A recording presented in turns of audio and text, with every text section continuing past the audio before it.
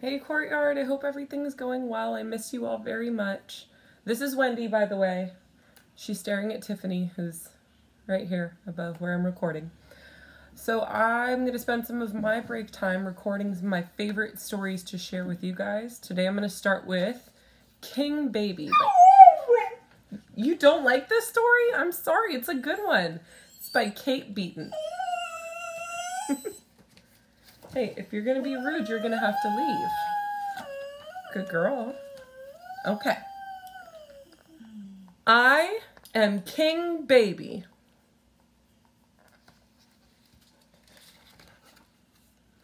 Yes, come. You have been waiting for me. I will give you many blessings, for King Baby is generous.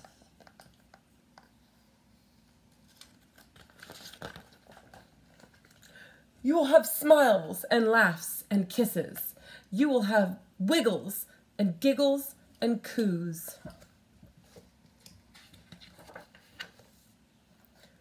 But your king also has many demands. Feed me, burp me, change me, bounce me, carry me.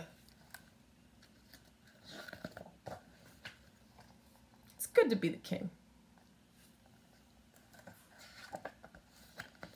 Now, bring me the thing. Oh, honey, he wants his toy. Here you go, champ. Not this thing, the other thing. Bring me the other thing. Oh, is my little baby a cranky pants today? These subjects are fools. King Baby must do something bold and new. King Baby will get the thing himself. Yes, King Baby can do it.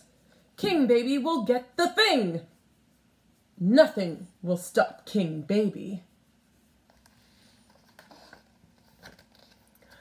Honey, look, he's crawling. Crawling? Of course. But why? Why stop it crawling? King Baby will walk and talk and more.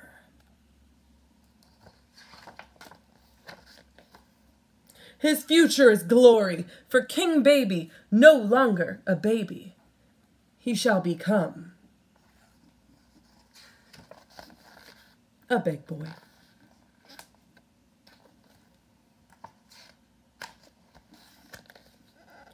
But what of these poor subjects? Who are they without a king? And who will lead them, if not I? We have big news. I am Queen Baby. The end. What do you think of that story, Wendy?